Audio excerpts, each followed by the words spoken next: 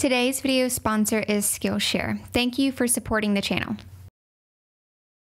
Hey friends, welcome back to the channel, or welcome to the channel if you're new here. I'm Kirsten, but you can call me K, yes the letter, and I am a 2021 grad from UNC Chapel Hill.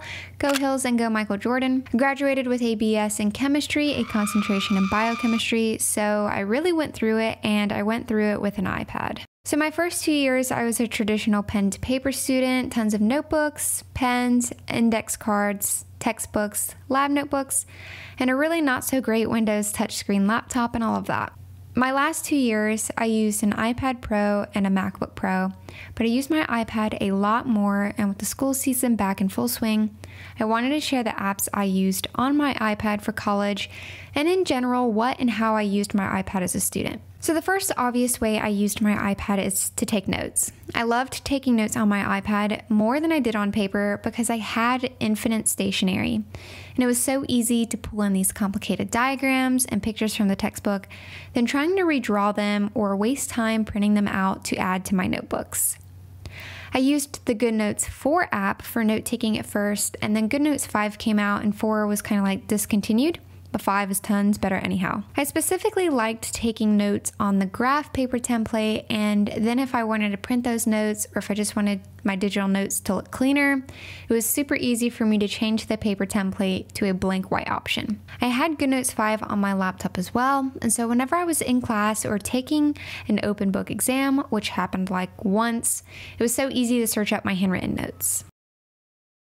Before in lecture, I would legit be flipping through like my enormous 5-subject notebook and would ultimately never find that exact page where I wrote down that one obscure thing that the professor is now asking about. When I would take notes like this in the GoodNotes 5 app, it was mainly as a review or a recap, or to see how long or how detailed I could write notes on the topic without referring to the professor's PowerPoint. This is what I did most as a college student, was import these 100 to 200 page slide PowerPoints these professors had, and then I could annotate them directly. And it was so easy to download and import the slides within a few seconds of class starting, when before I often had to take random notes during lecture on a piece of paper if the slides weren't uploaded at the time, or use all of my printer money to print out these ridiculously long PowerPoint slides. I could also circle and write down whatever I needed to on the diagram within the slides, and specifically as a chemistry major, this was so important since my whole college career are these crazy shapes. At UNC, if you're a BS Chem major, you take a ton of math, like almost enough to get a minor in it, and also a lot of physics, which is basically more math.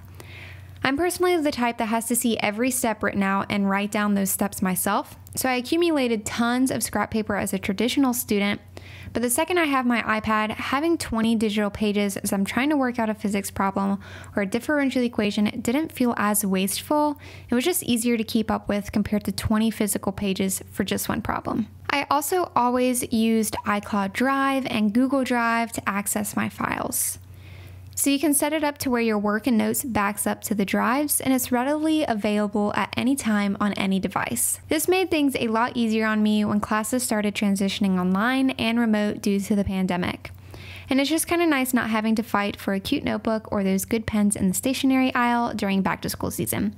And it's especially worse at the college bookstore. I also used basically the entire Microsoft suite on my iPad, and also had it to where those files backed up as well, so I could access them anywhere too. So I used Microsoft OneNote the most. This was actually because it was mandatory for one of my lab classes and served as our lab notebook, but I enjoyed using OneNote the most on my iPad compared to the computer. It was a very similar experience as far as note-taking, where I could annotate the slides directly that were in OneNote, and later, if I needed to, I could type up reports or anything in that app as well. I also used Microsoft Word a ton for typing up lab reports and responding to question packets that I had in the biology classes I took. For classes like that, I really just needed to be able to type. I wasn't doing anything super fancy, and it worked out really well for me, and the experience felt the same using Word on the iPad as it does for me on the desktop personally. Another app I used pretty often was Quizlet. It was just a really simple flashcard app. I've been using Quizlet literally since I was in middle school, and I used it here and there for classes in college too. I obviously used it most for my memorization-based classes, so it was really helpful in my Latin language classes as well as anatomy, and when I was working on my EMT certification. I used it on my phone while on the bus between classes in my apartment and on my iPad when I was studying for exams. This might be a more niche app depending on what your lectures require, but another app I used on my iPad all the time was Poll Everywhere. I used clickers for the first 2 years of university, and professors and TAs slowly transitioned to using Poll Everywhere, especially once classes started going online. It's basically a more mature version of Kahoot, if we're being honest, but it is a great app to look into for any interactive presentations that you might have to give. The last app I wanted to mention that I used throughout my college days was Skillshare, who is so kindly sponsoring today's video, but even if they weren't, just to let you in on a little secret, I'd still be including them on this list. Skillshare is an online learning community with thousands of inspiring classes for creators where you can explore new skills, deepen your existing passions, and just get lost in creativity. And their app allows you to access your classes on the go. It's curated specifically for learning, so there's no ads, and there are new classes being added every day, so you're bound to find something you enjoy. For the back-to-school season, you'll likely find Ali Abdaal's How to Study for Exams, an evidence-based masterclass, really helpful. There are so many great takeaways from this class, but one thing I found personally enjoyable about the class is their solution for how to study, regardless of your class type. So it's just a matter of choosing the best way to study for the given material that you're learning. So active recall, spaced repetition, or combinations of those different study methods, which Ali covers. Of course, there are also very creative classes like video editing, photography, watercolors, and even piano. So if you're trying to sharpen up a hobby of yours, find an escape into something new, or level up what you're already covering in your university classes, Skillshare is a great place to start. I'll also link my Skillshare class on creating digital planners in the description, in addition to some of my other favorite classes that I've taken. And if you don't already have a Skillshare membership, you're in luck, because the first 1,000 of my subscribers to click the link in the description will get a 1-month free trial of Skillshare, so you can start exploring your creativity today.